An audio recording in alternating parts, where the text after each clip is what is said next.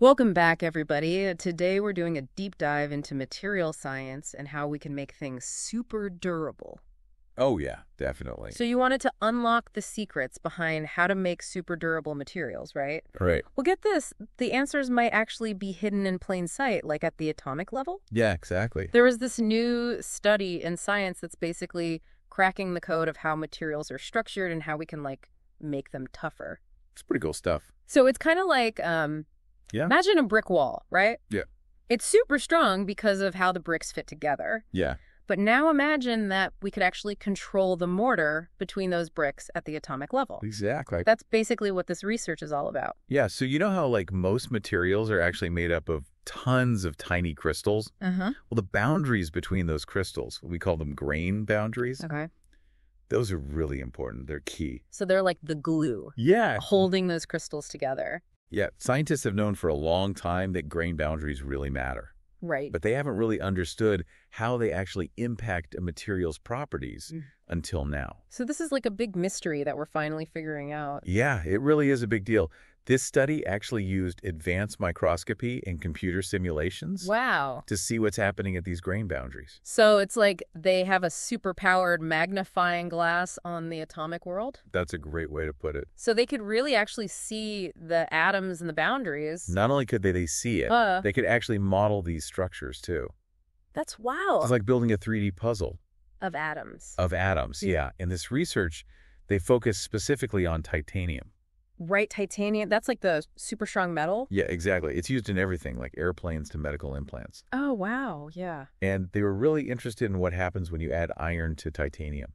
Okay, interesting. So what they found was really surprising. What they found? So the iron doesn't just spread evenly throughout the titanium. Okay. It actually forms these cage-like structures right at the grain boundaries. Cage-like structures. What do those look like? They're called icosahedrons. Icosahedrons. Yeah, it's this really cool shape. What is that? It's kind of like, yeah. picture a geodesic dome, but tiny and made of atoms. Whoa. So the iron is trapped inside this cage, Okay. and the titanium atoms form the points of the cage. So like the iron's trapped and the titanium's holding it in place. Exactly. And this is really important because these cages, they can actually hold a lot of iron, which makes the material even stronger and more resistant to damage. Oh, wow. So it's like reinforcing it from the inside out. Yeah, and the really cool part is these cages, they can form different patterns too. So different arrangements. Yeah, which gives the material different properties. So it's like having a toolkit for building materials? Exactly. You can tweak the amount of iron and how the cages are arranged to get exactly the properties you need. That's incredible. Like you could make something super strong or super flexible just by changing how the atoms are arranged. Exactly. So what are the implications of this? Like where could this lead? Well, I mean, just imagine a world with buildings that last for centuries or airplanes that are way lighter and more fuel efficient. Yeah. This research could lead to a whole new generation of super durable materials for everything, like you said, from bridges to spacecraft. Wow, that's amazing. And it all comes down to these tiny cages of atoms. It all starts at the atomic level. So I guess next time I see something made of metal, I'll have to remember that there's this hidden world of atoms at play. Definitely. And scientists are just starting to figure out all of its secrets. Yeah, we're really just scratching the surface. So this research, they focused on titanium, right? But could this cage-like structure be found in other materials too? That's a great question, and one that scientists are definitely looking into. Like, could we use this technique to strengthen plastics or ceramics or even wood? Yeah, exactly. I mean, imagine a wooden beam that's as strong as steel. That would be revolutionary. I mean, it just opens up a whole new world of possibility. It really does, and that's what makes this research so exciting. Well, I'm definitely going to be keeping my eye on this. Me too. I can't wait to see what they discover next. I think we've only just begun to unlock the secrets of the atomic world. I think you're right. All right, well, that's it for today's deep dive. We hope you enjoyed this fascinating look into the world of materials science. And until next time, keep exploring, keep questioning, and keep diving deep. See ya. It basically means the atoms are arranged in this pattern that doesn't repeat in a regular way. Wait, quasicrystalline? So they're crystals, but not quite. They have this unique combo of order and disorder. They have long-range order, so there's a pattern there. Right. But that pattern doesn't repeat periodically like a normal crystal would. Okay, so these icosahedral cages, arranged in this quasicrystalline structure, That's the secret sauce here. Yeah, it's a big part of it. These periodic quasicrystalline structures. Okay. They let the material hold more iron, and they make it stronger. Okay. They also influence how the material responds to stress and strain. So it's more resilient. Yeah, less prone to damage. That's fascinating. So this research was on titanium? Right. What about other materials? Could we use this to strengthen steel, aluminum, or even wood? You're thinking along the right lines. This study on titanium, it's like opening a door to a whole new world of possibilities. Oh, wow. Like the principles that they uncover the role of icosahedral structures at grain boundaries. Right. We could potentially apply this to a ton of different materials. So we could have super strong steel for skyscrapers that are like way taller. Exactly. Or ultra lightweight aluminum for cars that are super fuel efficient. Exactly. And it goes beyond just metals. Oh, it has to. Imagine applying these principles to ceramics, plastics, even wood. Okay, now we're talking. What if we could make a wooden beam that was as strong as steel? Whoa. Okay, hold on. If it were that easy, why don't we have super materials everywhere? That's a great point. There's got to be some challenges, right? There are some hurdles to overcome. Like what? Like scaling up this technology from a lab to industrial production. Yeah. It's a big challenge. Right. It's one thing to manipulate atoms in a lab, Right. but it's a whole other thing to do it on an assembly line. Exactly.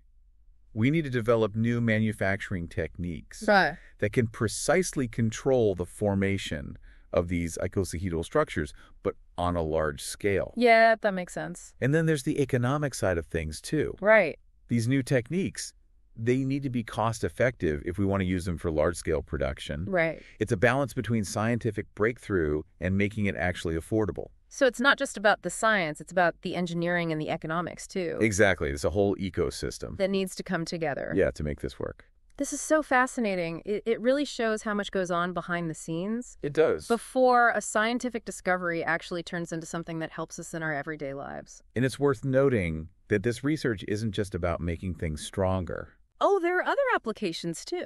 Think about it. By controlling the structure of these grain boundaries, we could potentially influence a whole range of properties. Oh, wow. Like what? Flexibility, conductivity, heat resistance, even corrosion resistance. Wait, so you're telling me we could have materials that are not just strong, but also super flexible? Exactly. Or materials that can conduct electricity with almost no resistance? You got it. The possibilities are pretty much endless. It's like having a toolbox full of amazing new materials, Yeah. each with their own superpower.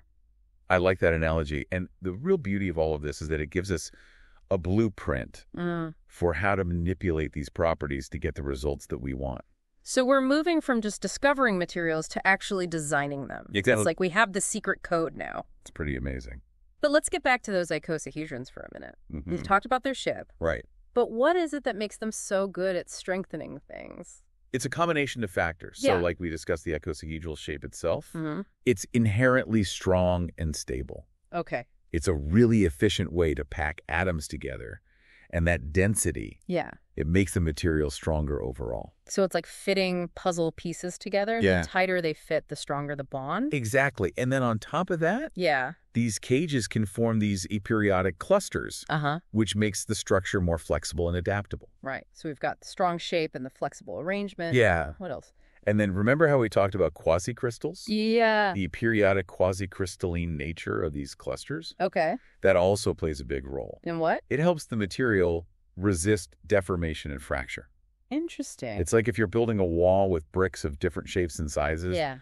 it's way harder to break through. Ah, I see. So it's like building a fortress at the atomic level. Exactly. And Yeah. all of these factors combined, they make a material that's not just strong, but also super resilient. Wow. This is amazing to think that something as small as an atom I know, right? can completely change how durable something is.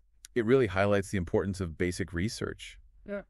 You know, sometimes the biggest discoveries come from looking at the tiniest things. Yeah, that's a good point. So you mentioned that scientists used iron to create these cages in titanium. Right. What about other elements? Could you use carbon or gold or something like that? That's a great question, and it's definitely something that researchers are looking into. Uh-huh. This study is just the beginning. Uh-huh. It's opened up a whole new world for material design. Yeah, it's not just iron. they're experimenting with a bunch of different elements. Oh, wow. Seeing if they can find combinations that produce even cooler results. So it's like they're looking for the perfect recipe. Yeah. Mixing and matching elements to get specific properties. Exactly like a chef trying out different spices to make the perfect dish. I like that analogy. So what you're saying is the real power of this research is we can customize and fine-tune materials. That's exactly it. We could have materials that are not just stronger, but also lighter, more flexible, more resistant to heat or corrosion. So the possibilities really are endless. Pretty much. It's like we're entering a new age of alchemy. Uh-huh. I like that. But instead of turning lead into gold, we're turning regular materials into super materials. That's a great way to put it. And the best part is we're really just getting started. Right. There's so much more to learn and discover. Who knows what kind of amazing materials we'll be able to create in the future.